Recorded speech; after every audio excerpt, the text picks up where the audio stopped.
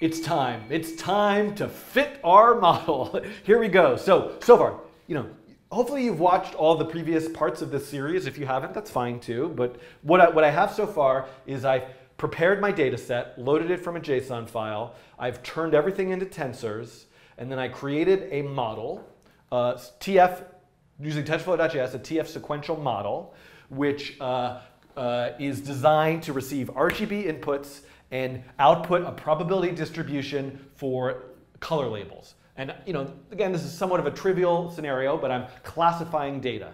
Simple data with just 3 values all between 0 and 1 and 9 possible categories or labels. Okay, so that's what I've done so far. So now that I have this is actually like, in some ways this video is going to be over in like 2 seconds. Not really. All I need to do is call model.fit. So model.fit, now what do I need to pass to model.fit? Well, the idea of model.fit is that I'm saying, hey, here's the training data. Here are all the inputs and their associated target outputs, which I have called X's and Y's. Now, I think I'm going to get an error right now. Let me just actually run this. And I'm going to, let me run this and see if I get the error that I'm expecting. Yeah, so look at this. Oh, okay, so a couple things. Welcome to your life doing machine learning. Shape mismatching. I didn't even expect this error, so I have to think about this one. Error when checking input. Expected dense input to have shape 3, but got array with shape 5,643. So I guess, right, I'm sending in not just 3 inputs. The shape of my inputs is many. So I think if I just do, So I made a mistake and I used input dimensions, where what I really meant was input shape. All right, let's go look at the documentation and see what it says there. And I've got it pulled up already. Okay, so you can see what I specified was input dimensions.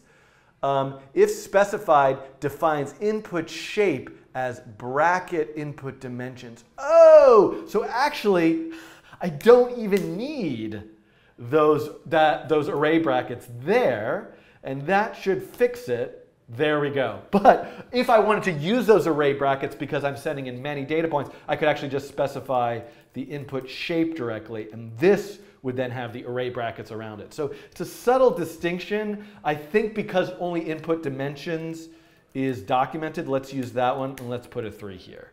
Okay, so now we've got that. I wonder why that didn't, because I didn't call fit before. Okay, so now I'm fitting the model. I don't see an error. I expected an error. So what happens when I fit the model? Well, it returns a promise. Model.fit returns a promise. If you don't know what a promise is, guess what? I have a whole set of videos about what a promise is. And I'm also going to be using eventually await and async, which I also have videos about. But right now I can just write the .then. Fit returns a promise, which I can then call a function called then to where the results will be passed in. And I'm just going to say, and I'm going to use this arrow syntax, this ES6 arrow syntax, console.log results. And eventually I might want to do more with this, so I'm actually going to make it a full function. So this is what I'm saying is, once you fit the model, then log the results. Let's see what happens. Waiting. Okay, great. Look at this. History, loss, and there's my loss. So it fit that model. It did 1 epoch and gave me a loss. Great. So done. Train the model. Here's the thing. What I want to do ultimately, so this is actually in a way done. What I want to do is, first of all, I want to train the model for more than just 1 epoch. So one thing that I need to do here is pass in some options. So I'm going to create a variable called options. And one thing I can specify is like epochs. I'm going to say do it for 10. And then I'm going to say, and let's just say 2 right now because it's going to take a while. So the third argument to model.fit is options. And if I go into TensorFlow.js and I look for model.fit, oh, whoops, I was right there already. We can see now these are the various options. And I'm going to be using a bunch of these. But epochs is one of them, the number of times to iterate over the training data. So let's run this now. And you know what I'm gonna do? I don't think we need all of this printing stuff. So I'm gonna get rid of some of the earlier printing things because I don't need to look at all of that so much. So let's run this. Whoops, options is not defined. I spelled that wrong. I guess I still have 44 and 45 console logging stuff, which I don't need. I didn't get an error that I expected to get, which is kind of interesting. And, oh, you know why? One thing that I want to do is I want to update, at the time of this recording, I think the most recent version of TensorFlow.js is 0.11.7. And when I was previously recording, I was using 0.4, and I think some things have changed. So I just want to... All right, so let's let this run. It's running for 2 epochs right now. It finished, and I can look at the history, and I can see both loss. So we can see the loss went down for the second epoch. That's great. Now, let's run this over 10 epochs. And let's run this. And let's just console log results.loss, by the way. Or what was it? Is it results.history.loss? Might be that. Let's look at what it is. A history.loss. Okay? So let's do this. Whoops, I don't need that. Let's go back here, hit refresh, and waiting. I'm going to edit out this waiting part. Okay, great. So look at this. Over 10 epochs, the loss is going down. This is good. This is what we want to see. Now here's the thing. What's it using to calculate that loss? Huh? Oh, there's so much to discuss. I gotta get myself organized, my thoughts here. I think maybe I've done this video. I'm really breaking this into lots of small parts. And really what I've done now is call model.fit with one single option. The 2 things I need to do that are next. One is I need to figure out what's it getting that loss, like what data is it using to calculate that loss? Is it the training data? Didn't I talk about testing data and validation data? Shouldn't I be thinking about that at some point? So I've got to deal with that. Number 2 is I would like to, the point of this is I'm in a P5 sketch, and I can say function draw, background 0, and I can run this, but look at this. It just says loading up there all the while it's training. I don't have any ability to run an animation. Once it finishes, I see the canvas. I want the canvas to animate while it's training, and I want to see the loss over time. I want to have that reported back to me. So those are the 2 things that I need to do. I think I can tackle the testing and validation data thing right now, because let's do that in this video, and I'm going to add the animation stuff in the next video. So first of all, okay, so I have my data set. My data set has, I think it was 5,643 elements, data points in it. I said at the very beginning of this series when I was preparing the data set that a typical thing to do is divide the data, and again, this is really small for proper machine learning model, robust. I probably want to have a much larger data set, but this will actually kind of work just fine, as we'll see. I want to use probably the 80-20 rule, saying that 80% is actually the training data. So I want to just only use, really, why does it, it's because the keyboard is next to this. Just go away, sound. I want these X's and Y's to only actually be 80% of that original data. So I'm not doing that. Maybe I'll add that in at another point. That could be an exercise for you as the viewer to take out 20%, or maybe because my data set is so small, just take out 10% of the data.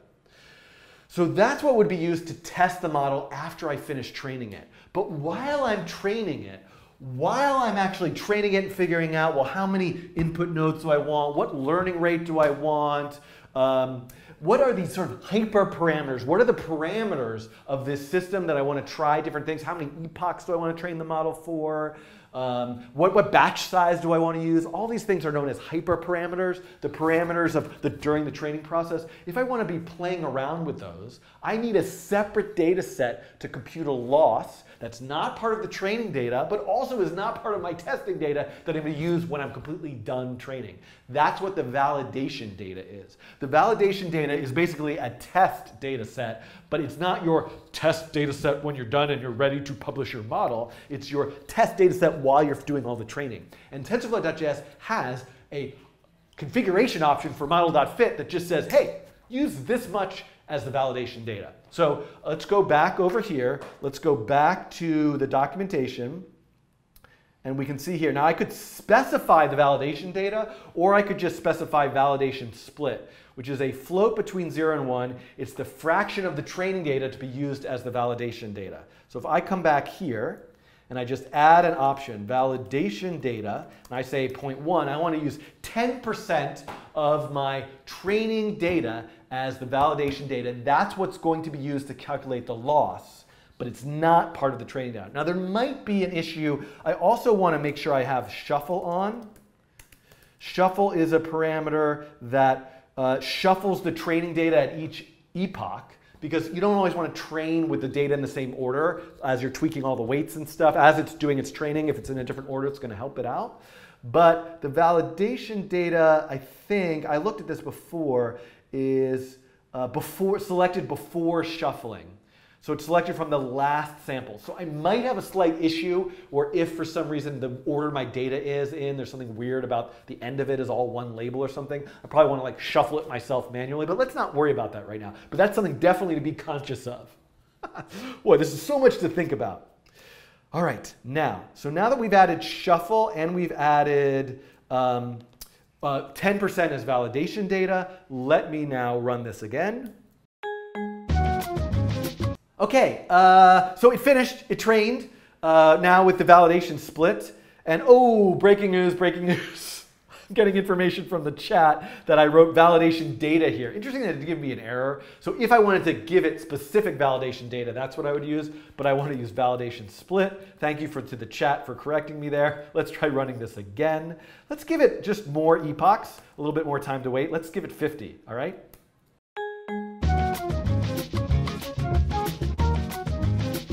Okay, it's back. Let's take a look at our loss function over 50 epochs. And we can see it's going way down to 0.75. You can see it's kind of stopped. It actually, we kind of accidentally might have, you can see how it kind of goes up now. We can see like it's not able to get any better. So we might not even need 50 epochs, but we might want to tune various parameters to see. But anyway, I'm not going to worry about all that right now. The point is I have now trained the model using model.fit, shuffling the data with a certain validation, saving 10% for validation. I'm not doing proper testing data yet. That would come later. And 50 epochs, okay?